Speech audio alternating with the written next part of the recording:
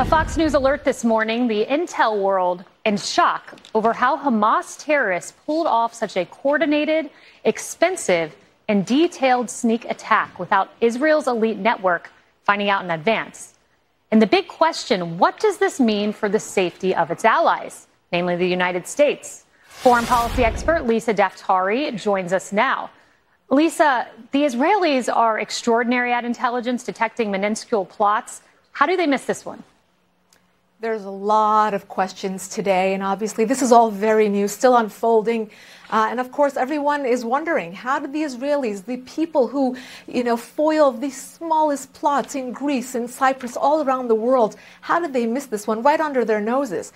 I think we're going to have to wait to see, and obviously there's going to be a lot of pieces that are missing here that we will need answers on. But the bigger point here is that this is not just Hamas. This is not this ratty terrorist organization that we have seen in the past years launch these attacks, these surprise attacks against Israel. A lot of them foiled, some of them not. They grow into something a bit bigger. This is Iran's regime launching an all-out war against Israel. It's using its proxies to do so, and it's not just Hamas that it's using. It's using a multi-pronged approach by sea, by land, by air, and of course, they've been working on this for a very, very long time. Lisa, so what do you say to the Biden administration when they say, look, yes, Iran funds the proxy Hamas. However, we don't know if they're behind this attack specifically. I get that they have to be careful, but what is your response? A little too careful there? I think it's fairly obvious they're in support of this.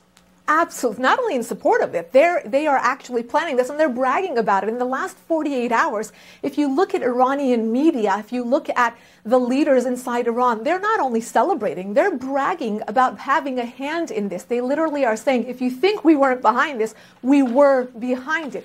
Not only that, we will be very naive to think that the Biden administration in the last 3 years, going back to the negotiating table multiple times, removing vital sanctions from Iran's regime, and of course, unfreezing $6 billion just a few weeks ago, just the talks about giving $6 billion to this regime gave them confidence to do so.